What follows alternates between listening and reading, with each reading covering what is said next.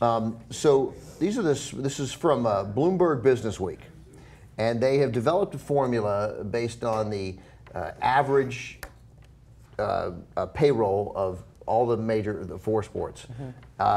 Then every team's payroll relative to that, the average number of wins, which generally we all know is going to be half the number of games played, and then how many that team wins, and then with a bonus given, with a playoff counting basically as 10% of a season. So in baseball, if you win a playoff game, it would be worth 16.2 wins, 1.6 wins. And this is just their arbitrary. This is their arbitrary, and a championship is 50% of a season. So obviously, winning a championship is going to help you out enormously. And you look at the first teams on the list: 1, 2, 3, 4, and 5. 1, 2, 3, 4 are all fairly recent championship winners. The Chicago Blackhawks, who won the Stanley Cup last year, they are the most economical team, right? Yes. It's a fair way. The smartest spender. Smartest spenders. St. Louis Cardinals, who won the championship 2 seasons ago, are second. The Boston Bruins, who won a championship as well in the last 5 years, are 3. The Patriots, who have not won but have but are racking up playoff wins in most years. And then the Tampa Bay Devil Rays, who combined without a lot of playoff wins, they have some, but averaging nearly 91 regular season wins a season, with usually the number 30 payroll. That'll get you onto the list. Oh, yeah, they've got 59.6 million is their average payroll, and the league average is 94.8. Yeah, so they're $35 million under the league average payroll, and they're winning 91 games a year. So the level of detail that they went into to compile this list, it makes you wonder, at least made me wonder, is this one of those things where then eventually, if this gets perfected, if it turns into a science, where you get to actually rate your GM, your president, your operations people to see if they're doing their job the best way possible? Because, there's ratings for everyone. You have your stats if you're the point guard, your assist-to-turnover ratio. What's your batting average? How many wins do you have if you're starting pitcher? All these things come into play.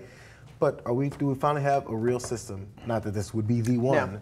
To rate your GMs. I think you're onto something. I think you really do, in a sense, that this is pretty close. It's different in every sport. Like the Heat is the top NBA team. They're about $4 million over the average payroll. They averaged 52 wins over the last 5 years. They have a bonus there of 9.4 playoff wins and 2 titles. So but in the NBA, of course, it really is just about winning, because the salary cap keeps the highest team and the lowest team pretty close. There's not you can't do what the Devil Rays are doing with the Rays, excuse me. You can't do what the Rays are doing in the NBA, because everybody's too close. Like the Heat and is also at there's no cap. There's still no cap, right? There's no cap. There are penalties for going over thresholds and there's revenue sharing now. But there's no cap. If you want to keep spending and be willing to pay the tax on it, then you keep spending. Totally. And there's no floor. The Marlins can gut the payroll down to almost nothing. Why would they do something like that? But here's what I think is interesting about this list: is you look at this list, and the bottom team is not surprisingly the Chicago Cubs, because they've had some significant payroll, 120 million basically. They only average 71 wins, and let me see if they won a championship in the last 5 years. No, it's the Cubs. 120. Right. Championships won for the Cubs in the last 100 years is also none. But where you don't want to be is in the middle. What you don't want to be is stuck in the 70s to some extent. There's some good teams that spend, like the Yankees are all the way at 92 because they spend so much money, and this formula doesn't allow them to make up for it rapidly enough with championships and playoff wins. But the Yankees will take it. But they do let you make your own formula here. You can create your own rankings, so you can pick what percentage playoff values and championship values. So I'm sure that if Yankee fans want to, they can slide the scale and make it a much more smart spending team. Although in the last 5 years, of course, the Yankees have only that one championship. When I hear about smart spending, the first thing I think is, how does this apply to like a regular individual life? So say you make, we're gonna give you some more money. Say you make $100,000 a year, and then you're like, how am I gonna spend my money? Because there's smart spenders, you're frugal, or you're just a spender, you're gonna throw your money away because you just got your hands on it and you're irresponsible. So then, say you decide to drive the Toyota Corolla, but you can afford, the BMW, or the Range Rover, right? So instead you do that, and you're like, well, I'm saving so much more money, and my gas mileage is great and all this, but you're driving a little silver Corolla. Yet your neighbor here, who drives the Range Rover, makes the same amount of money. He probably gets more women. You know, he probably has more fun. More people like him, so your quality of life is a little better, but you have a little bit more left in your pockets. So it's a similar thing, like like we were talking about the Yankees, they spend all this money, but everyone thinks, oh, every free agent is going to go to the Yankees because they want to play for the historic team. Also, there's benefits to spending too much. Absolutely. And for the Yankees, with an enormous TV deal, like this doesn't take into account revenue. Like the Yankees can spend $207 million on the payroll. The Rays can't. They can spend $55 million because the Yankees rake in that gap is made and more is made up in the Yankees TV deal. So if the object is just to make money, that's what's left out of this. Profitability is completely left out of this. But I just think the dangerous place to be is, like, I look at teams that I like. The Washington football team.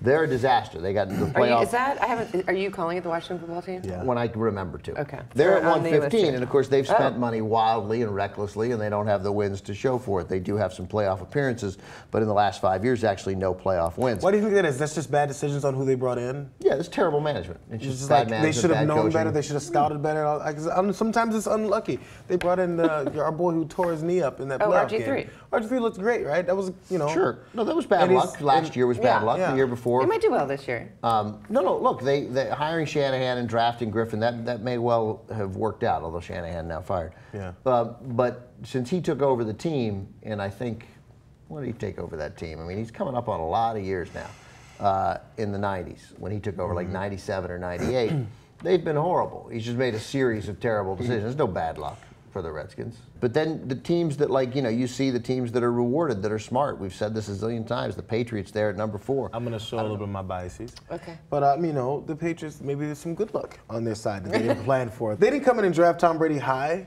and then say, oh my God, this guy's going to be the next Joe Montana. They didn't do that. He sauntered in like the skinny tall kid after an injury, after they figured what would have been. So there's a little bit of luck. Now, the good part is, they brought in a great coach. I hate that guy, but they brought in a really good coach. Here's what they don't do. They trade Richard Seymour for picks. The Redskins do the Redskins trade for Richard Seymour. The Patriots trade Richard Seymour and get picks. And he can still play, but the picks mattered more, and they build through the draft because those guys are affordable and they draft well. So, when they took Brady in the 6th round, did they think he was going to be one of the 5 best quarterbacks to ever suit up? No, I don't think they did. But at some point, with their consistently good record of bringing in the right players and the right free agents, everybody misses some, but they're the guys who recreated Randy Moss. Like, it's not, things happen, like, it's not, they know what they're doing. So if you just do the NBA and the NFL, I look here and I see 2 of my teams there. Washington in the NFL is 58. The Wizards are last, 62, right? Mm-hmm. But they're at least, to me, last in the right way. Like, they're spending, they're not overspending in money. They have to. At the NBA, there's a cap there, right? But if you're going to lose big. Get players. Draft high. John Wall, Bradley Beal, Otto Porter this year. It might not work out, but nonetheless, they put themselves in a position to draft elite players. Where you don't want to be is in that terrible, terrible middle ground. Also, for wins, I think what's critical is, especially in baseball, where there is no cap, and there's such a discrepancy between the highest spending teams and the lowest spending teams. At some point, baseball teams made a decision that I don't want to spend $20 million extra to win 76 games. Right. I'd rather win 60 games and save that $20 million. That irritates fans, but if you know you don't have a team that can do well and go to the postseason, then you might as well be really bad. As long as you take the $20 million that you're saving in a couple of seasons, and then that $40 million shows up when you get good, when you've drafted well, and when those young players you have, like the Astros are doing now, the Astros who just literally quit last year. Yeah. They were like, nope, we'll trade him. He's making $5 million. Take him. I don't care. Give us anything. They got all these prospects. They did get prospects back, and they drafted well, and they're going to be good. Probably. They have an insane, incompetent, buffoonish manager named Bo Porter, but once they get rid of him, theoretically, in 2 years, they have big revenue coming. They have a TV deal. That money will get spent when they're ready to spend it. That's the smart thing to do. That's what that list does. That's what this list doesn't take into account.